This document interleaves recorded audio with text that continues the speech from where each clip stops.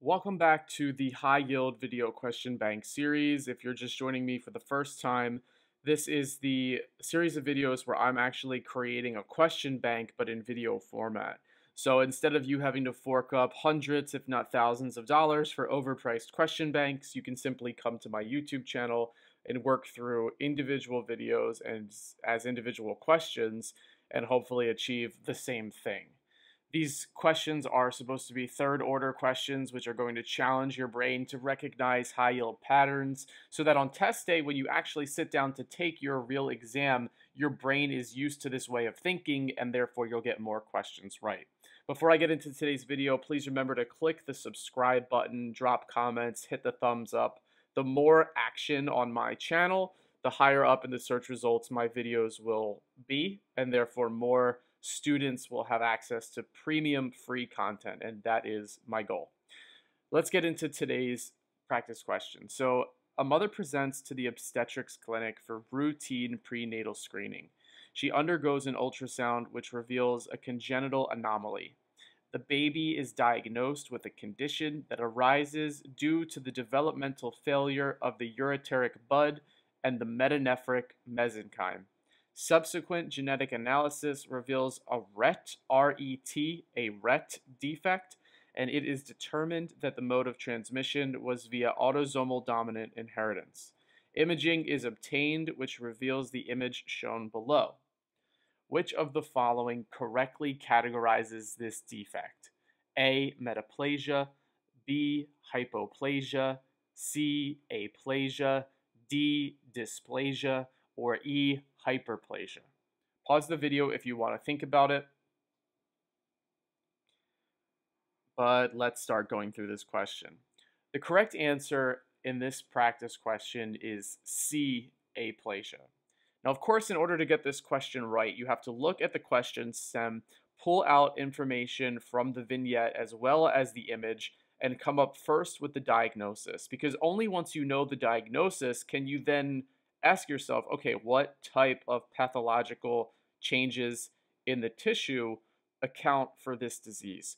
So in this question, the diagnosis is unilateral renal agenesis. And there's a couple ways you could have arrived at this diagnosis.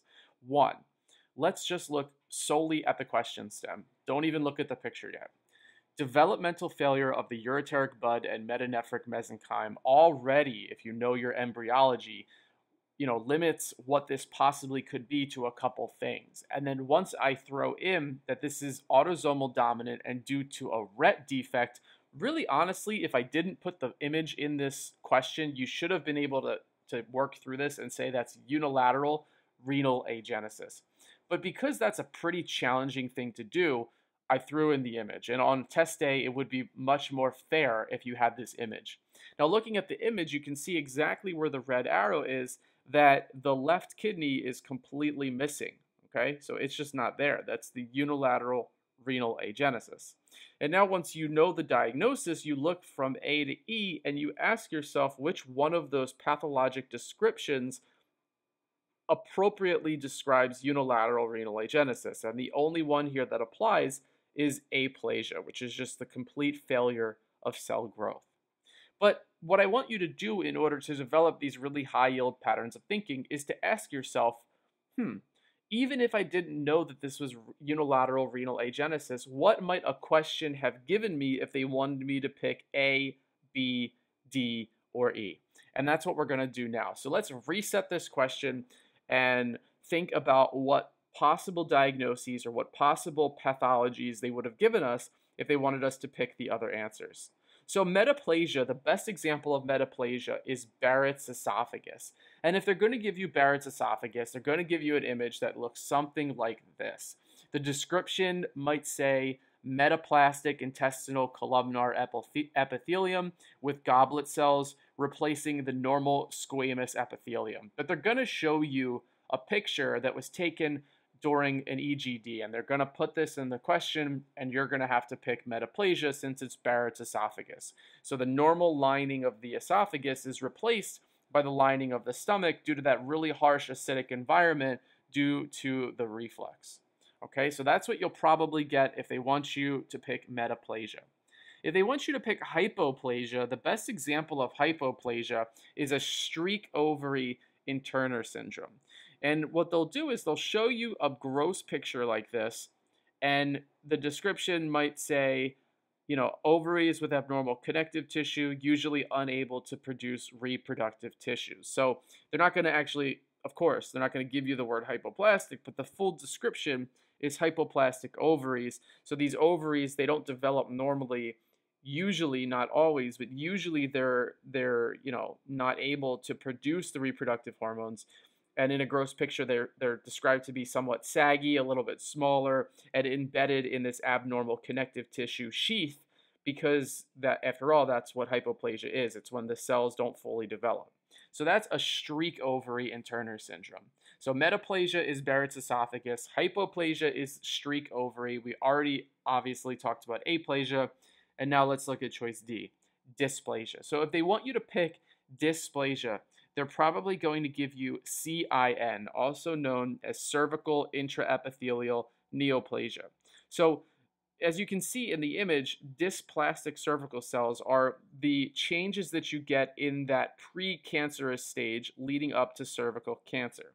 So if they give you an image, it might be a histological slide depicting some of the cervical cells or cervical tissue, and they could describe changes in that tissue as it leads up in its precancerous abnormal changes. So that's dysplasia. Dysplasia is abnormal or disordered cell growth that's usually precancerous. Lastly, let's talk about hyperplasia. If they want you to pick hyperplasia, usually the question will be alluding to endometrial hyperplasia. So you can see in this cartoon image that when the normal epithelium enlarges, you get endometrial hyperplasia. So these are just some of the foremost examples of different types of disordered problems with the cells. And because they all end in plasia, you really need to keep it straight what the difference between these different words are. So remember the prime examples of each one, especially metaplasia, aplasia, and hypoplasia. Those tend to be the highest yield. But to be honest, all of these are fair game, so just make sure you can differentiate these in your head. Again, just to summarize, we talked about in this question, unilateral renal agenesis is an example of aplasia, and you should have been able to pick that out from both the vignette or the image in the question. That's it for this practice question. If you like this video question bank, please remember to subscribe. In the description of any video on my channel, you can find a Patreon link. Click that link to go to my Patreon page. On Patreon, you can sign up to provide secure, safe monthly support of my channel. Anything you guys can do is so appreciated. But good luck and keep up the hard work.